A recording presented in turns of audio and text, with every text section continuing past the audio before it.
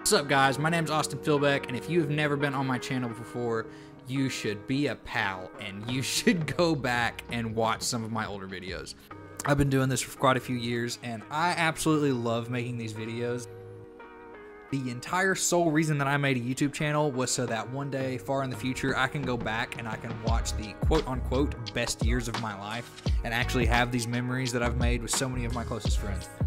But, of course, with today's day and age and social media becoming such a very, very popular source of income, I dream of being able to do this for a living. So, as I've been dreaming of being able to do this for a living, I've been trying to think of ways to take this more seriously and think about my YouTube channel more as a business. If you have been on my channel before, you would know that I have my 2006 Pontiac GTO, and I also had a 2003 40 Econoline E350 7.3 stroke van. I actually recently ended up selling that van.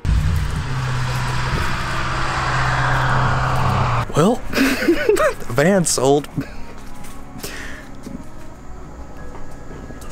I had some complications when I was going to start tearing it apart and building it, and I decided that my best course of action was actually to sell it. Maybe further in the future, I would love to get another one and actually build it on this channel, but I just didn't see it being the best thing for my channel at the moment. And going back to my GTO, I went through a whole build series of actually buying parts and really investing a lot of money, time, and energy into modifications and videos for this channel. And of course, I did it for myself, but I did notice along the way that these videos did not do well. I was taking my main inspiration of Japanese and stance culture and putting it into an American muscle car that came from Australia.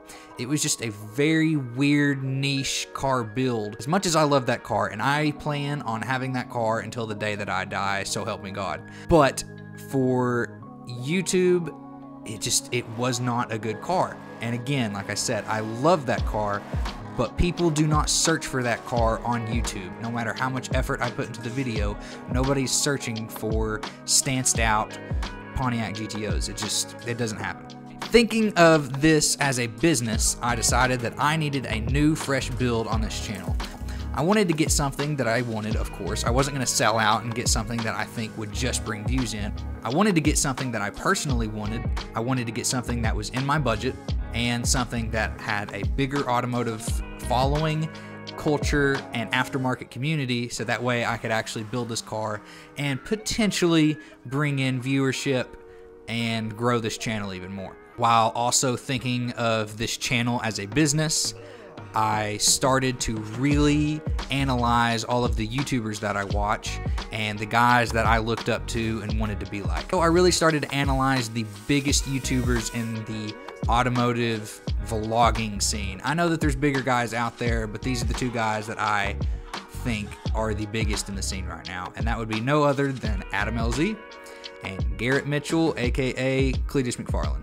The one thing that I think that these guys share the most is the fact that they are both in competitive motorsport. Yes, both of them have a ton of builds and a ton of content that they can put out. I'm pretty sure Adam released the other day that he had over 30 cars at this point, which is just absolutely insane to me. The one thing that I noticed is that a lot of people view them because of the motorsports that they're in. Adam competing in Formula Drift, and he also does a lot of grassroots events. I know that he used to do Super D, and I know that he does the Clutch Kickers events in Florida. There's also Cleetus, or Garrett. He sets world records in Leroy, and they always get so many views on their drag week videos. I really started to analyze it, and I was starting to think that the viewers watch these videos because it's as if you're watching a local sports team, whether that be college basketball or the NBA or the NFL, a sports team that's local to you, you connect with, and these viewers, they watch them on YouTube, so they are connected with them, and then you want to see them compete. You want to see the process of them and how they got there. You want to see if they're going to do well in the competition and just the journey that they're going to take during this competition. I find that interesting personally, and I just really started to analyze what brings in the most views, and that was build content and, in my opinion, motorsport. So I decided to go out. I was looking for cars that I wanted to build on the channel, something that I personally wanted to build. I wanted something that was in my budget. I didn't want to spend too much on it. I wanted to pay cash for it. I didn't want to have to take out a loan or pay on the car. I wanted to buy it straight out. I also wanted something that had a large community following and had huge aftermarket support. I wanted something that had a large aftermarket community so that I could go ahead and buy parts, put them on the car, make the video, and just keep rolling out content. Also wanted something that I could learn to drive in. I was tired of shows. I had been going to shows with my friends for so long, and as much as I love show car culture, it's fun, it's very creative, you get to see people and their art forms. It's not good for YouTube content because it is not entertaining. I mostly wanted something that I could learn how to drive and that I could compete in, because I want to learn how to drive competitively. So, the answer, my S13 Coupe.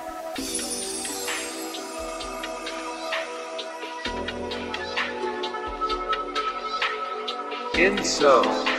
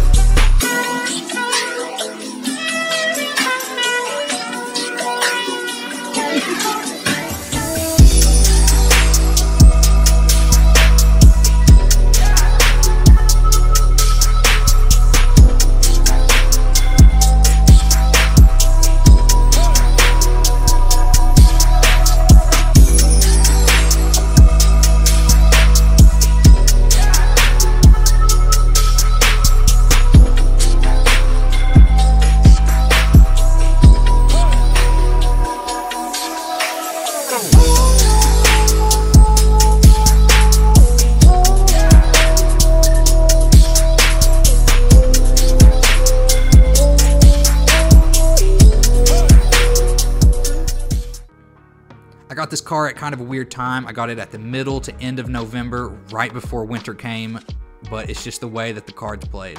So I was able to push out a few videos, and if you want to follow along, you should please consider subscribing, because I will be pushing out these videos very, very soon. And we are going to be tearing this car apart over the winter while there's salt on the road and there's snow, and we are going to be getting this thing ready for the drift season next spring. So if you want to follow along and you want to see that process, I really hope that you do.